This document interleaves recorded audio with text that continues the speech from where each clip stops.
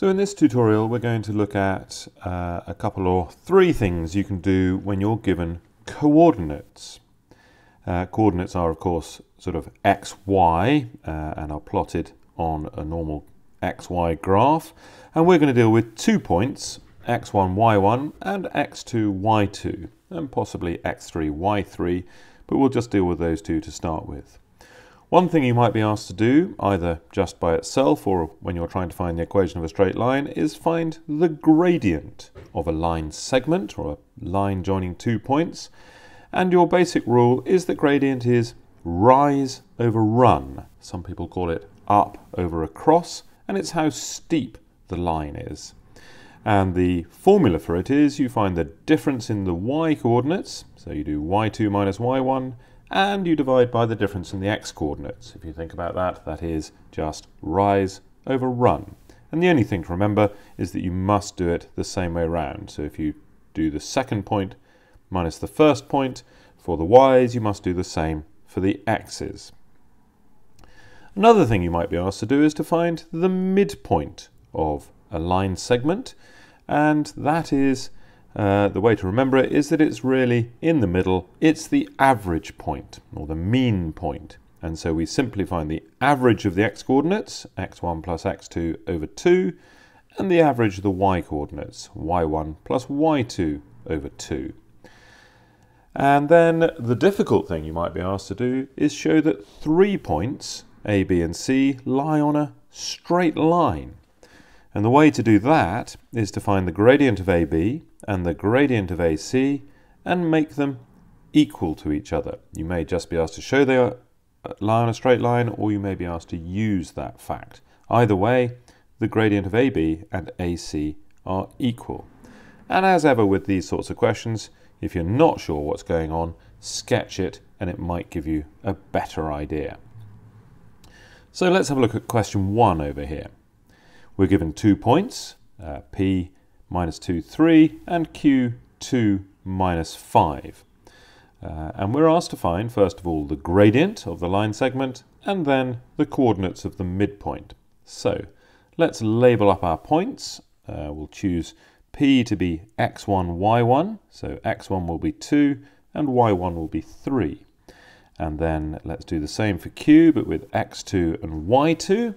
And now we're good just to use the formulae. As I say, you can remember these things either as formulae or just in more general terms.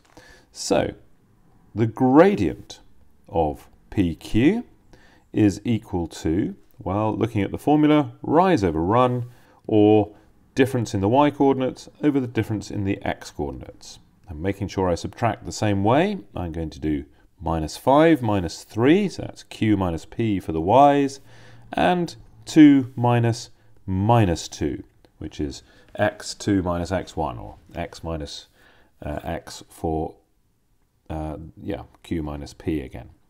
And so let's deal with this carefully. We've got lots of minus signs. Take away 5, take away 3, we take away 8. And on the bottom, we've got the 2 minus signs together, so a minus times a minus is a plus, and that's 2 plus 2, which is 4. And minus 8 over 4 is minus 2. So we do need to be careful of the negative signs here. Right, what about the coordinates of the midpoint of PQ?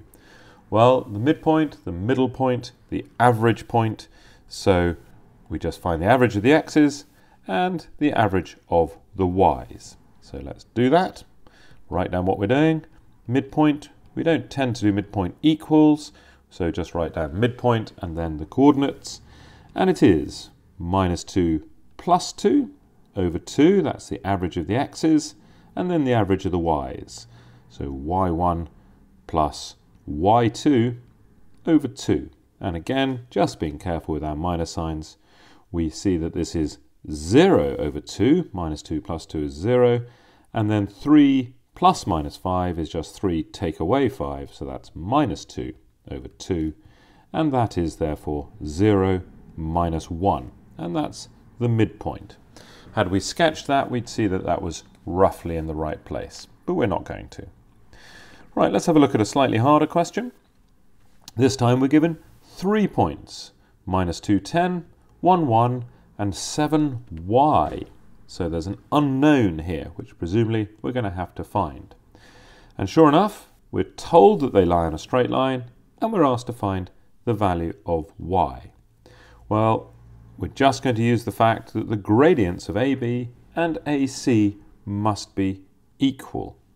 So let's find those two things. Let's find the gradient of AB. Now, good idea to label up our points again as we did in the first question. Let's call A x1, y1. Let's call B x2, y2. And it's not a great stretch to call C x3, y3. Okay, or we could call it x2, y2 again if you really wanted to, but I've called it x3, y3. So the gradient of AB is, again, subtract the y's, 1 minus 10, and subtract the x's, 1 minus minus 2, making sure we've done it B minus A each time.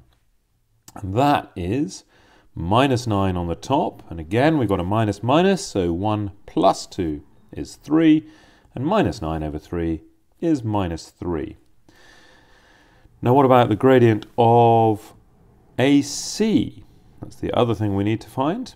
And so we can say, right, this time it's y3 minus y1, so that's y minus 10 over 7 minus minus 2.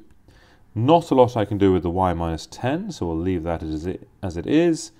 But 7 take away minus 2 is 7 plus 2, which is 9. And we'll just leave it like that. Now, as I say, we're told that they lie on a straight line. So let's write down what we're going to use. So we can say straight line. That's not how you spell straight. That's how you spell straight. Straight line. So the gradient of AC equals the gradient of AB. And that gives me y minus 10 over 9 is equal to minus 3. And so how do we get rid of the fraction? We multiply both sides by 9 and get the green cancelling pen out. The 9's cancel on the left, and that gives me y minus 10 is equal to minus 27. And then to get the y on its own, we add 10 to both sides, like so, and we get y equals minus 17. And that is that. So as I say, 3 things we can do. Find the gradient, up over across, rise over run, difference in the y's over the difference in the x's. We can find the average point, otherwise known as the midpoint, and we can use the fact that A, B and C lie on a straight line. And that's equivalent to saying AB and AC have the same gradient. I hope that helps.